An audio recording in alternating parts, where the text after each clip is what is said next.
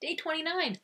Last 2 days. This video is about truly celebrating all those incredible things that I have done in this 30-day challenge, and I'm going to force myself to celebrate them.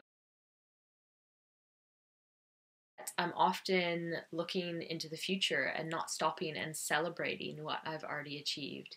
In writing down and looking back through all my videos, everything that I've done over the last couple months is quite a lot, and it's a big achievement. And that surprised me, really. I thought that on my trip I hadn't really achieved very much. I hadn't done the work that I thought I'd do, and I wasn't giving myself credit. I was being really hard on myself, to be honest. I quit my part-time job. Like, that's huge. I left the job that was going to give me my sustainable income and had to trust that I'd figure it out. I did my first interview on camera. One of my dreams is to create a kind of video show about technology and how people use it to enhance their lives. And I managed to do my first little interview, and I have to figure out where I'm going to take that and where I'm going to put it. But it was a big achievement to actually just do it in a coffee shop and get over the kind of planning stage and into the action stage. Running.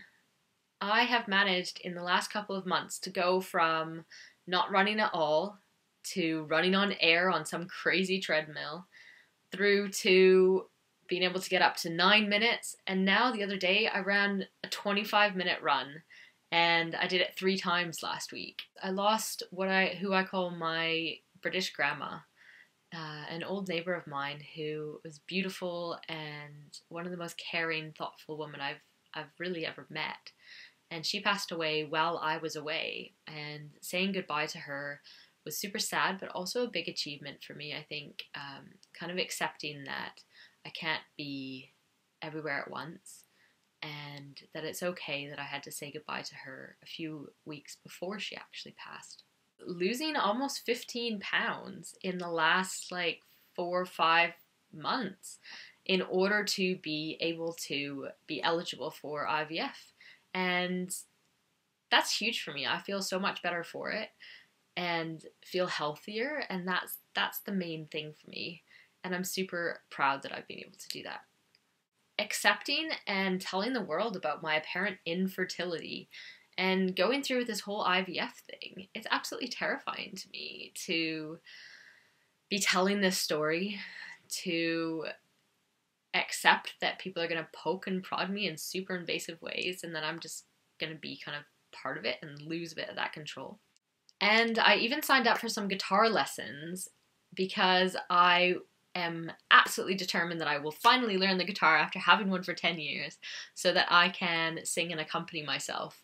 To speak in front of 2,800 people in a robot box and tell my story about stepping out of my box, that was an incredible experience, and one that I won't forget. I flew across the world and took my impossible head on.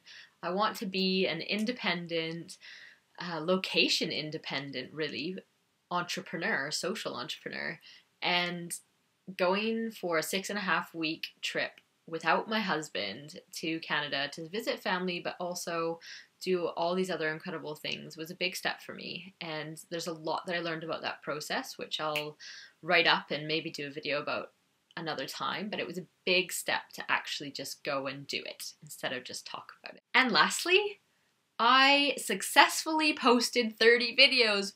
Yay! Woot, woot, woot!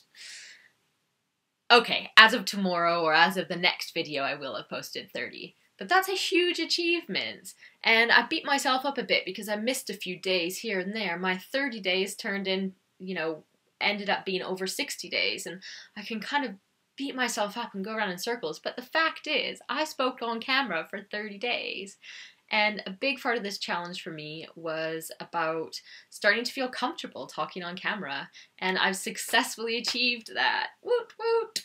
So I'm super chuffed about that, and even if none of the other things happened, I've definitely achieved that, which was my ultimate aim.